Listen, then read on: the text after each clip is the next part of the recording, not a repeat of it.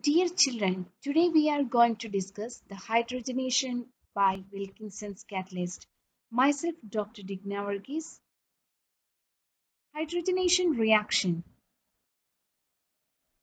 a chemical reaction between the molecular hydrogen and another compound or element. The addition of hydrogen to an unsaturated compound in the presence of a catalyst. Hydrogenation reaction, the unsaturated compound converted into saturated compound. Another name of the hydrogenation reaction is reduction, an increase in hydrogen content of an organic compound. Hydrogenation reaction is an exothermic reaction. What is the need of catalyst in a hydrogenation or reduction reaction? This reaction does not occur at room temperature without a catalyst. Catalyst provides a new reaction pathway with a lower free energy of activation. Here you can see several catalysts used in catalytic hydrogenation reactions. First one is palladium, second one is Adams catalyst, which is also known as platinum dioxide.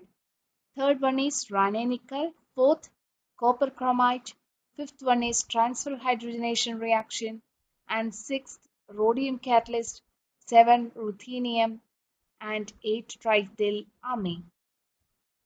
Here you can see an example for the catalytic hydrogenation reaction. Propene reacts with hydrogen in the presence of nickel catalyst and giving propane. After hydrogenation reaction, the unsaturated compound converted into a saturated compound. Hydrogenation reaction by Wilkinson catalyst.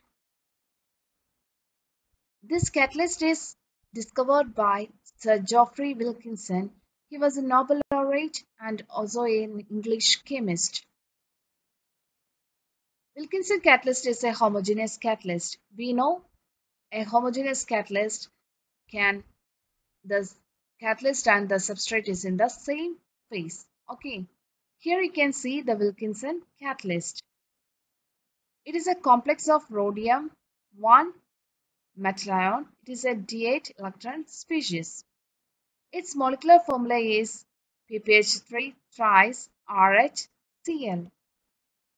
Its IPC name is tris fluoro tris triphenylphosphine rhodium 1. It is a red solid. It has a slightly distorted square-planar structure. Here you can see the rhodium 1 is its coordination geometry is slightly distorted square-planar structure. It is an 16 electron complex. That means rhodium, its outer electronic configuration is 9. 9 plus 2 electrons from each triphenylphosphine. So that 3 into 2, 6. 9 plus 6 plus 1 electron from the chloride ion. So total we get is 16. 9 plus 6 plus 1. 16 electron complex. It's a coordinatively unsaturated complex. We know 80 electron complex is highly stable, and here there is 2 electron deficient from the 18 electron species. So it's a highly unsaturated complex. So it can coordinate to other ligands. Okay. Synthesis of Wilkinson catalyst. Here you can see the rhodium salt reacts with triphenylphosphine and forming the Wilkinson catalyst. Here rhodium chloride reacts with triphenylphosphine and forming the Wilkinson catalyst, and another phosphine triphenylphosphine oxide and also hydrochloric acid and water molecule. So these are about Wilkinson catalyst. Wilkinson catalyst is chlorotris triphenylphosphine rhodium 1 complex. It's a red solid, and it is a rhodium is in the +1 oxidation state. It has a distorted square planar structure. It is coordinatively unsaturated one, and it has 16 electron species. Okay. Here we are going to discuss the mechanism of hydrogenation reaction by using Wilkinson catalyst. We know in a homogeneous reactions there are certain catalytic steps. Most of the catalytic steps involve from a small number of different types of steps, that is association or dissociation of a ligand, requires labile complexes, insertion and elimination reactions, nucleophilic attack on a coordinated ligand, oxidation and reduction of a metacenter, or oxidative addition or reductive elimination. There are major three steps involved in any homogeneous reactions, that is oxidative addition, insertion reaction and reductive elimination reactions.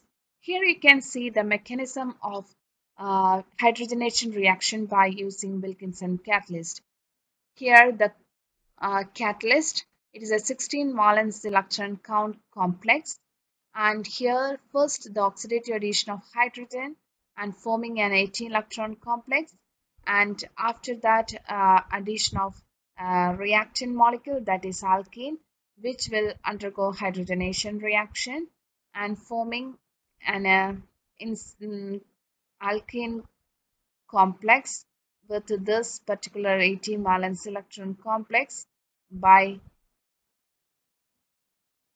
after that there is a migratory insertion reaction takes place, and after that reductive elimination and forming the saturated alkane product, and the catalyst is regenerated. These are the major steps involved in the reactions. Here we can see the mechanism in detail. In step 1, in solution, one of the phosphine ligands from the Wilkinson catalyst. We know Wilkinson catalyst is chlorotris triphenyl phosphine. Here, three triphenyl phosphine groups are attached to the rhodium metal ion, in which one of the phosphine ligand is dissociates and to form a vacant coordination site, and the rhodium complex becomes tri-coordinated complex having the T-shaped geometry. This complex gives the catalytic action to the complex. The complex is not isolated. This tricoordinated complex is not isolated, but the route of the reaction for the hydrogenation is in this way because there is some evidences. The evidence supports this reaction is, first one is, if we use less sterically hindered phosphines like triethyl phosphine, the catalytic effect disappears. The steric repulsion forcing the dissociation necessary. Here you can see the phosphorus atom attached to three phenyl groups. In the case of triethyl phosphine, the phosphorus atom attached to three ethyl groups. We know ethyl group is very small molecule when compared to phenyl group. So, the steric repulsion forcing the dissociation of molecule and forming a vacant coordination site here. So, if we using triethyl phosphine, there is no such steric repulsion occurs and there is no such dissociation occurs and forming such type of tri-coordinated species. So, the catalytic effect disappears when the rhodium metal ion coordinates to less sterically hindered phosphines. Another important evidence is that if we are using iridium metal ion instead of rhodium, okay, we know rhodium and iridium is and cobalt is in the same group in the transition series. Iridium phosphorus metal ion bond is very strong when compared to rhodium phosphorus bond. So the dissociation of triphenyl phosphine from iridium metal ion is not so easy as in the case of rhodium metal ion. So no dissociation takes place when we are using iridium instead of rhodium, and there is no catalytic effect. So only Wilkinson catalyst can use such a dissociation of triphenylphosphine and forming a vacant coordination site and proceeds hydrogenation reaction. Step 2 reaction. Here you can see the solvated complex undergo. Here one of the triphenylphosphine is solvated here. Solvent molecule attached to this particular compound and undergo oxidative addition reaction with the hydrogen molecules and form 18 dihydro complex. That means hydrogen molecules breaks into hydrogen. Atoms are attached to the rhodium metal ion. Here you can see this step involves both oxidation and addition reaction. So this reaction is known as oxide reaction. The evidence for such compound is that from the NMR spectroscopy. That NMR peaks gives an evidence for rhodium hydrogen metal ion bond. In step 3, the reaction is like that.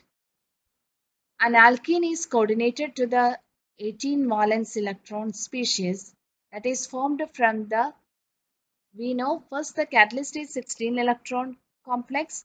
Rhodium is in the +1 oxidation state. After removing the triphenylphosphine from the complex, it forms a tricoordinated complex and it will react with the solvent molecules and form again 16 valence electron. Rhodium is in the +1 oxidation state. Here S shows the solvent molecule and it undergo reactions with the hydrogen. The hydrogen molecule breaks into hydrogen atoms. Hydrogen atoms attach to the rhodium metal ion and forming rhodium is in the +3 oxidation state. Here you can see both oxidation and addition reaction takes place. So this reaction is known as oxide reaction. Rhodium, its oxidation state is +3 here and the valence electron count is 18 here.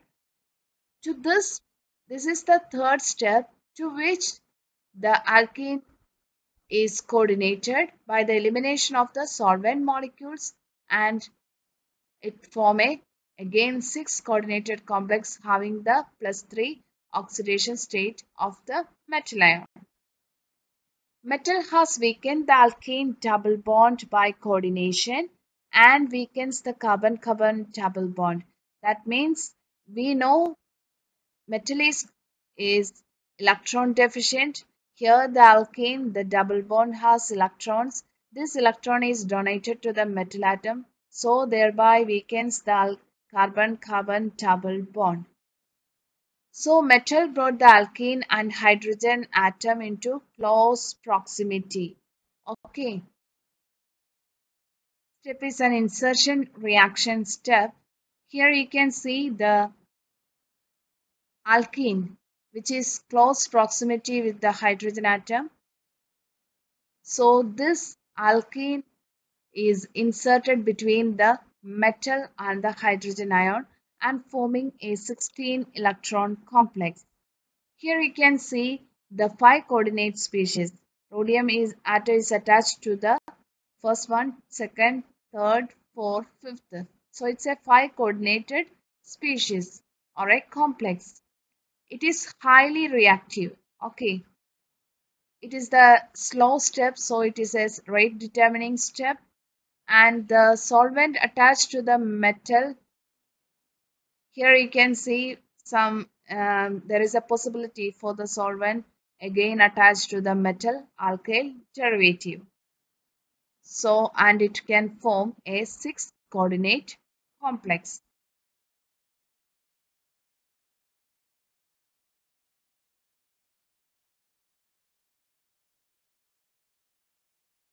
This is the last step of the reaction, that is reductive elimination step. Here you can see the metal is reduced from +3 oxidation state to +1 oxidation state. And the coordination number, here it is 6, it is decreases to 4, coordination number 4. It is a product forming step. Here you can see the saturated compound is eliminated from the 18 valence electron complex.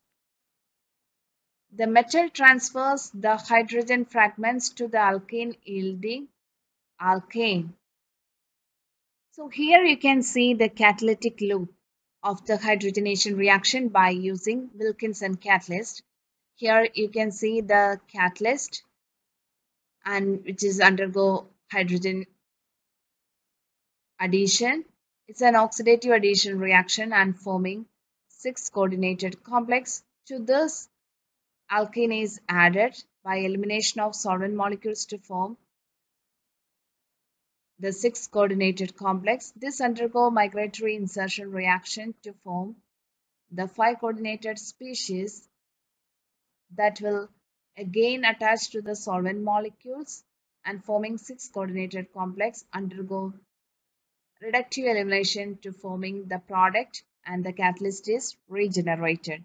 This reaction involving a true catalyst and it can be represented by a chemically closed loop that is known as Tollmann's catalytic loop. The hydrogenation of alkenes by Wilkinson catalyst is called as Tollmann's catalytic cycle or loop. It is an extended version of 18 electron rule. In reactions it catalyzed by homogeneous organometallic catalyst, the intermediates obtained in different steps that is shuffle between 16 electron species and 18 electron species. The shifting of electrons are energetically favored and hence allowed. So this reaction is represented in a Tollmann catalytic loops. What is the role of rhodium metal in Wilkinson catalyst? It provides a low energy path for cleaving hydrogen-hydrogen bonding hydrogen molecule. Metal has weakened the alkene double bond by coordination and it weakens the carbon-carbon double bond. Metal brought the alkene and hydrogen atom into close proximity. Hence, it will undergo alkene insertion reaction and metal also transfers the hydrogen fragments to the alkene yielding alkane. Advantages of Wilkinson catalyst. It operates at milder conditions. It is selectively hydrogenated biologically active substances. The hydrogens are transferred specifically to the cis positions. It is specific for terminal alkenes. Here you can see a alkene compound, an organic compound that reacts with Wilkinson catalyst. The hydrogenation takes place at the terminal alkenes. Okay, then the ring double bond. Here you can also see here in this case there is a ring double bond and there is a terminal double bond. The terminal double bond is hydrogenated by the Wilkinson catalyst. Next one is here you can see the conjugated double bonds are here and there is isolated double bond. The Wilkinson catalyst acts more towards the isolated double bond. It becomes saturated after hydrogenation reaction.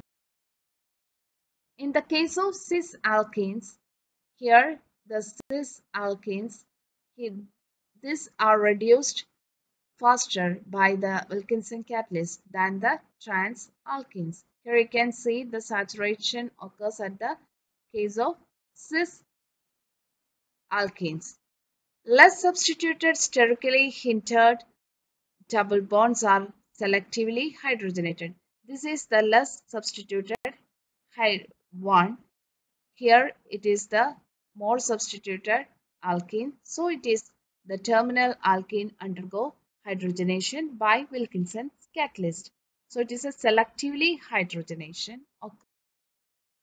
Here you can see so many alkanes are given here and how they are interact with the Wilkinson catalyst for hydrogenation reaction.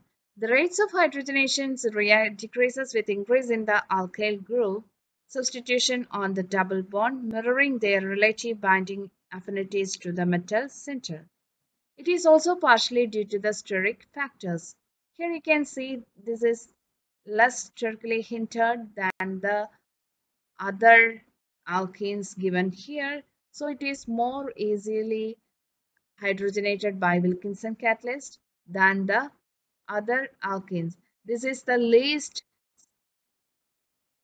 easily hydrogenated with Wilkinson catalyst. That means it is more difficult to react with Wilkinson catalyst for the hydrogenation reaction. Therefore, for a successful hydrogenation, oxidative addition of dihydrogen prior to the binding of olefin is crucial here. Okay, so we can say that less sterically hindered alkenes are hydrogenated faster by Wilkinson catalyst. The advantages of the Wilkinson catalyst is given here. We know it's a homogeneous catalyst, so incomplete separation from the product occurs. It is a very expensive process because the rhodium metal cost is very high. We know Wilkinson catalyst is used for the hydrogenation reaction. It is hydrogenated various alkenes, but with ethylene we are not using Wilkinson catalyst for hydrogenation reaction because when we are using ethylene plus Wilkinson catalyst, it forms a stable complex, that is PPH3 twice RHCl C2H4 plus PPH3. It's a stable complex, so it does not react further. So it acts as an inhibitor to hydrogenation reaction. So we are not using Wilkinson catalyst for hydrogenating ethylene molecule. For your attention.